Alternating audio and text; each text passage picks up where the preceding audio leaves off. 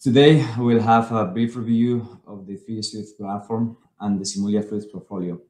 Then we will focus on XFlow 2024 highlights, just released late January last week. Finally, we'll review a gearbox lubrication workflow in detail, performing design exploration through KPIs analysis. So the 3ds Fluids platform connects an organizational entire ecosystem, people, ideas, data, and processes using a single unified environment. An extension of these capabilities is the ModSim approach. ModSim unifies modeling and simulation on a common data model on the 3ds Fluids platform.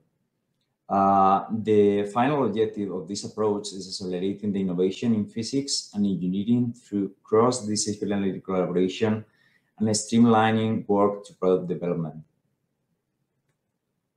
The 3ds Fluids platform is a single cloud environment where you can find applications for your different tasks grouped by roles. Today, I want to present you here the All Physics Analyst role.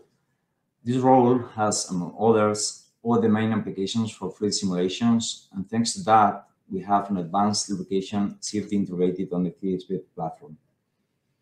Some of the key apps you can find in this role are the XFlow connector, for example.